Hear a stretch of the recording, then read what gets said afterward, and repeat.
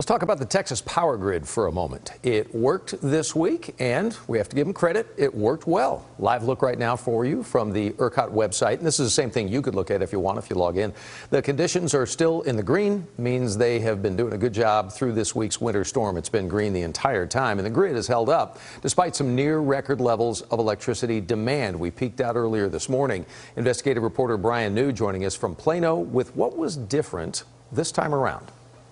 So a lot of us these past couple days have been hitting refresh on the ERCOT website to see if the grid was holding up. And throughout the storm, it did, with electricity to spare. As this latest Arctic blast hit the state, the power for most Texans stayed on as the grid stayed steady. The power grid continues to perform well at peak demand during this winter storm. For most of the duration of the storm, ERCOT was working with a capacity cushion of 17,000 megawatts. In other words, enough extra electricity to power 3 million homes. Governor Greg Abbott touted the changes the state has made since last February's storm. The actions taken by the legislature, by the PUC, and by ERCOT have resulted in a stronger grid.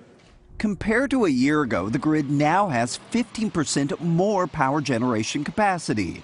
Power plants are now required to be winterized. The Vistra power plant in Midlothian spent nearly $50 million in the past year to do that. We can't have people die. We can't have people without power. Officials with ERCOT say there were some cases of reduction in the supply of natural gas during the storm, but not enough to impact the grid. Natural gas facilities say they too have winterized equipment, although the state has not set the rules on the industry. As I said yesterday, and I can say again today, the Texas electric grid is more reliable and more resilient than it's ever been.